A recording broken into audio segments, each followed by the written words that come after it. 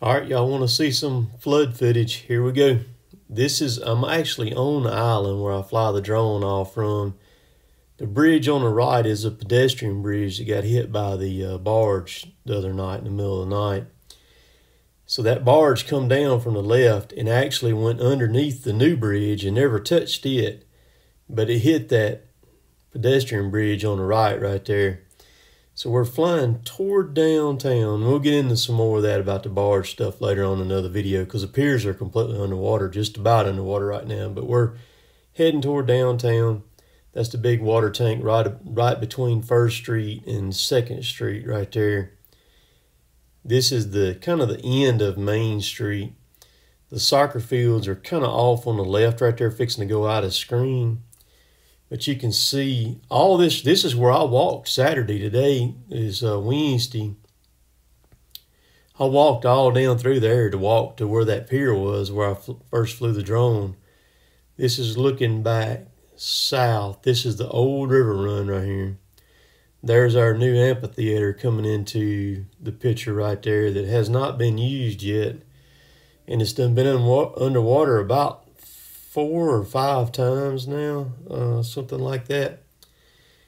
You know, it's kind of built in the wrong spot right there where it's sitting at right there, because that's going to be an ongoing thing. I mean, it's cool for the city and stuff like that, but it didn't really need to be down in there that low. But that's kind of the only location they had for it right there. So I'm just kind of flying south here.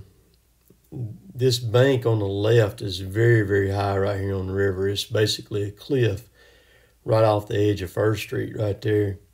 There's several people live down the right there too, on the right hand side. So I'm turning back. That's downtown area right there. There's the big water tank.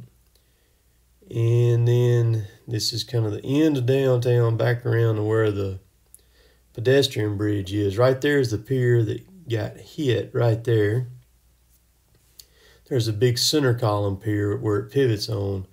There were 2 people parked on the new bridge over there, and I guess they were waiting on that span to fall in right there, which, since it got hit by a barge, it's not going to fall. If it would have been eroded, it would have fell already, but it's not going to fall since the barge hit it. It's kind of wedged up there right now. But you can see the soccer fields off to the right. All that's there. That rooftop is a pavilion rooftop on a river walk. It's dang near slap up underwater right there. Now keep in mind, this is nowhere near as high as the water has got here before. This is where the barge came from. It hit the pier. It came right down through here. There's several houses, camp houses down. Well, they're not camp houses. People actually live in them. You can see the new river cut way up there if you look up toward the top of the screen. And most of these people have boat docks and stuff down through here too. And it's amazing that the barge didn't hit any of that stuff coming down through here, because there's also boat docks on the right-hand side of the river right there. So we're kind of turning back toward downtown again. Every bit of this Riverwalk area. Of course, I go over to the soccer fields and I'll fly them here in a minute. But man, there's some water here right now. Like I said, it's nowhere near what I have seen. We have a mall that's up a little bit, and they built the mall. I forget what year they built it, but in 1979, we had a major flood, and the water got in that mall. And then they built the river. All right, right here, I'm where the cut to the right is the old river run going back toward the pedestrian bridge. That bridge you see up there at the top of the screen, that's the Highway 82 bridge.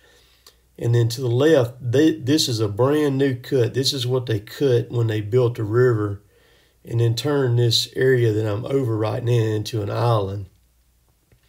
I'm actually sitting in the old Highway 82, what used to be 82, and then they built that new 82 up there where you see the bridge over there. So what's to the left right here that I'll spin around here in a minute, they had to dig every bit of that right there. All that was completely dug. So the barge got loose from the tug somewhere up here. and came down and then hung this way I'm turning right here, and hung, went down through here and went straight to the Riverwalk Bridge. So this is the old cut right here. And that water, I'll show it on the ground in a minute. You can see it right here at the bottom of the screen. That water is moving right there. I mean, so you can see the old highway kind of to the left right there. Straight over that blue roof. It lines up with it, in line with it. That's pointing back toward downtown. You can see the big water tower up there now. To the right of the screen, that's the old Highway 82 where they cut it in half. When they cut it in half, everybody on the other side of it, it messed them up. That made them have to go all the way back around to come back to Columbus. And this is the new cut. All this is man-made right through here. All the way down there, as far as you can see, they made that channel right there. So they got barges tied up right there to the right. So now I'm going to fly. I'm going to get right over the old highway right here. And I'm going to take y'all down here to where the scrap yard is, where Brian hauls all of his scrap to, and where I haul scrap to. I've actually got a video where I filmed at the scrap yard. That's pointing back south right there, back toward Kiora down there. Now I'm back over the old highway, heading straight back toward downtown. This is a scrap yard coming into play. This used to be a lot of activity going on down here before they cut that road in half. There was a lot of businesses down through here, different things. And boy, when they cut that road, it just kind of killed this area. This right here on the right, that C-shaped or U-shaped thing, that's a hotel right there. There's a scrap yard. You can see it. They've got both sides of the road right there. And like I said, that's where Brian takes all his scrap in there. And they use this area over here to drop trailers at. You can see the old river run right there, right behind it. The river never gets high enough to get up in this area right here to flood this. That to the right, that building right there, that's the old Coca-Cola building, I believe, if my memory is right on that. So we're going back toward where they cut the road in half. My truck is sitting right there at the end of it. And you can see on the other side of the river right there where the road kept going, you can see where it kept going. It kept heading west. We're pointing straight west now. That rooftop over right in the center of the screen you see on the other side of the river, that's a pavilion. There's a boat ramp, a public boat ramp right there. And every bit of that's underwater right now. Kind of spinning back to the left, so y'all just hang tight. So this is what I just flew with the drone. This is where the new river cut is, right over there. This is the old river run that runs down to where the old river bridge is, a pedestrian bridge.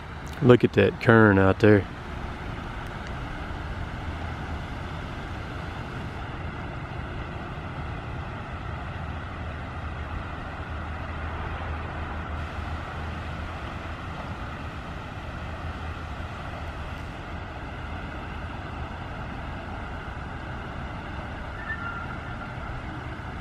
That thing is rolling right there, buddy. And we're about to get a bunch more rain here in just a little bit.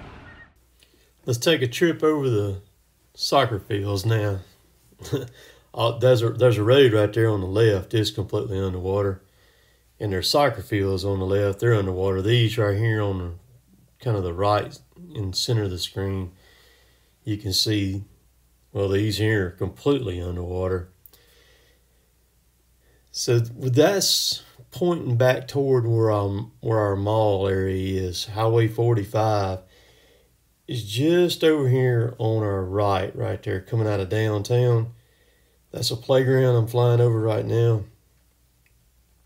You can see the water pushes back, almost back to 45. 45 is kind of sitting up on a hill right there, so there's really no worries about it getting up on it or anything. Here's another road. I'm flying right over a road right now, and there's another road right here. So there's a car parked right there sideways on the line. That's one of the football fields, and then this road here is underwater. All this is part of the city soccer complex is what this is. Now I'm pointing almost west, not quite, a little bit more northwest right now. Just kind of flying. This is kind of a little high spot right here, about the only high spot that's right here in this area, because you see the water starting to pick back up in the edge of the trees right there. And then you can see this is kind of pointing toward the end of Main Street right there. If you look right straight ahead, you see there's a bunch of cars parked right there. There's a road that goes down in there, and it goes to a real nice restaurant called Reuben's Fish House over there. It'll every time it rains, it goes underwater. They have to clean it out, and then they get it right back open and get it right back going for business. And they've done that forever. Now I'm flying back toward downtown. My truck is right over there. I'm parked in the farmer's market parking lot right there. This is looking right at the entrance road that goes to Reuben's. Matter of fact, there's their sign right there, little small, right to the left of where those cars are parked right there. Every bit of this is flooded. So there's the pedestrian bridge over there too. That bridge right there, that's over a creek that drains the 45 area over there. So I'm flying back toward my truck right now. And I'll pick back up on some more voiceover stuff here in a minute. That's the farmer's market where I'm parked at, that they have there during the summer months. And so y'all hang tight. I got more to show y'all there. All right, so now I'm on, well, I don't remember what this road is. It runs around behind Walmart over here toward Lock and Dam Road, Wilkins Wise Road. You can see what's about to hit us now. This is kind of running parallel a little bit with the river there. We're going to go around here, and I'm going to try to fly real quick before this rain gets started. This showing up on the radar right now. We're going to go on around here. All this over here on my left is flooded. That's the riverside over there. You can see the all the water this up right now. Now when the water really gets up, it'll actually cover this road right here. It's not covering it yet, but they do have the gate closed up here where you go down to the Lock and Dam. It's Wilkins Wise Road. We're gonna ride up here, and I'm gonna pull over, and we're gonna fly that right quick. All right, so this is Wilkins Wise Road right here. You see all the people stop. See the water's already across all of it right here already. We're gonna go right over here. You can see it's across there too. All right, girl, make up your mind where you gonna go.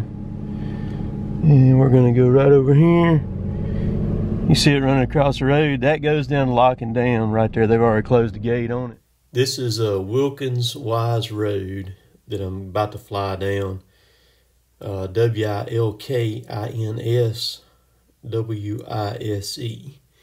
It's also known as Lock and Dam Road. It goes to our Lock and Dam. You can see the gate right there at the bottom left of the screen. That big body of water right there that you're looking at, that's Columbus Lake, which they call it Columbus Lake, but it's actually the river. The main river is over on the other side of it, and the Lock and Dam is kind of to the left part of the screen right there. So this is the lake part where it's got the water backed up in the big area right there. Now all this water that's right directly in front of me is not supposed to be there. All that's flooded right there. You can look at the aerial view on this, very easy to find. It's just right off of Highway 45. I'm probably a mile and a half north of where I've been flying at previously in this video. So right now we're gonna head straight toward the Lock and Dam. I don't go all the way to it, because I don't know, it's something about flying over water. I get really nervous. There's a huge power line right here. I fly over right here too. I get nervous flying over the water. I mean, if something happens to the drone and it's over ground and it comes down, it's going to destroy it. And, same thing with water, but it's just something about being over the water right there, just I don't know, it just kind of keeps me a little bit nervous. So I'm constantly kind of watching it and watching the screen because I can't see the drone. I mean, I'm flying it completely off the screen, watching the navigation on it, seeing where it's at, how far it is, and all that. So this is the road right here. This is Wilkins Wise Road right here that goes down through here. And there's another road over here to the left called Nash Road. It's a gravel road. Runs down through there. It runs parallel with Wilkins Wise till it gets down here a little ways, and then it bears off to the left. The big body of water, like I said, that's part of the Columbus Lake. And right where the water quits on the pavement right there to the right of that, that's the Columbus East Bank boat ramp parking lot right there. Is what that is.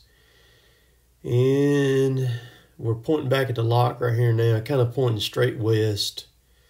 Going to kind of spin it because I was about, right here, I was about 3,000 feet from where my location is. Which that's nothing for that drone, but I just, I wasn't going to go any further. And everything looks so different looking down at the ground. So right here, I actually got a little disoriented of which way I was flying right here. And I had to look at my compass on my screen to see which way the drone was going. And I realized, oh crap, I need to turn toward the left to get back in line with me. See, I picked back up on where the road is. Boy, it's easy to lose these things, man. Well, whoever this is right here, their shot right there is just about in the water right there that we're flying over now. So I'm flying back east, not quite east, but heading back toward town there on 45. Matter of fact, Stribling Equipment, our local John Deere construction dealer, used to be located on this road right here. Right,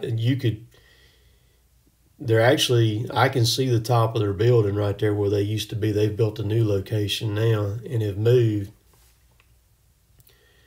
Now, this body of water over here, you can tell the water's a different color in it.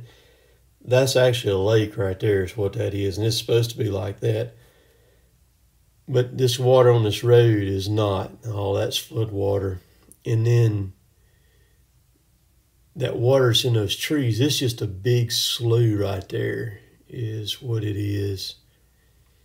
But you can see here, Stribling Equipment Company's building was just right there. It's actually almost right there. So just enjoy the rest of this video here.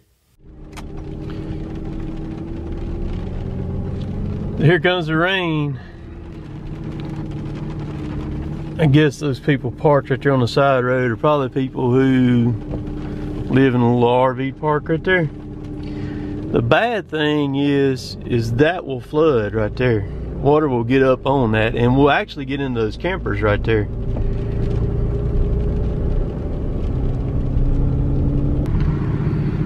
I would fly the drone, but it's starting to rain again. This is Protes Park. The Luxwillala River is right straight over there, about a quarter of a mile. That is that road right there that I'm sitting on, or sitting beside, that is Main Street. We're looking east is the way that we're looking. So Protes Park is on the north side of Main Street.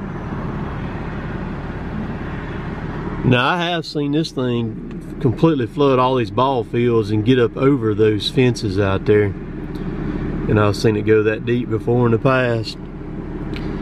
So it's going to be interesting what goes on with this rain that we're about to get right here.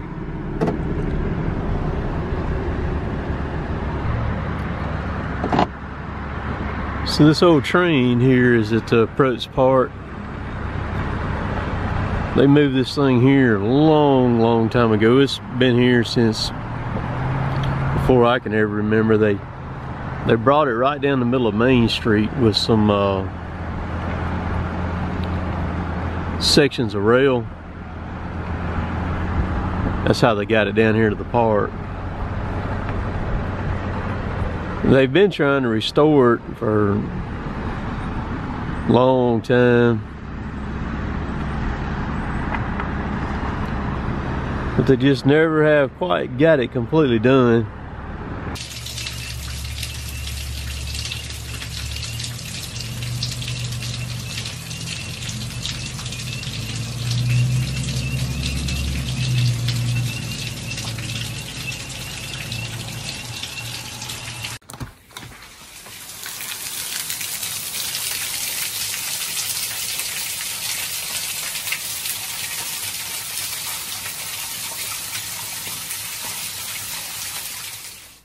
So there's the flow waters. I did a lot of filming today. Did all that drone stuff, and then I filmed a lot with Brandon in today too.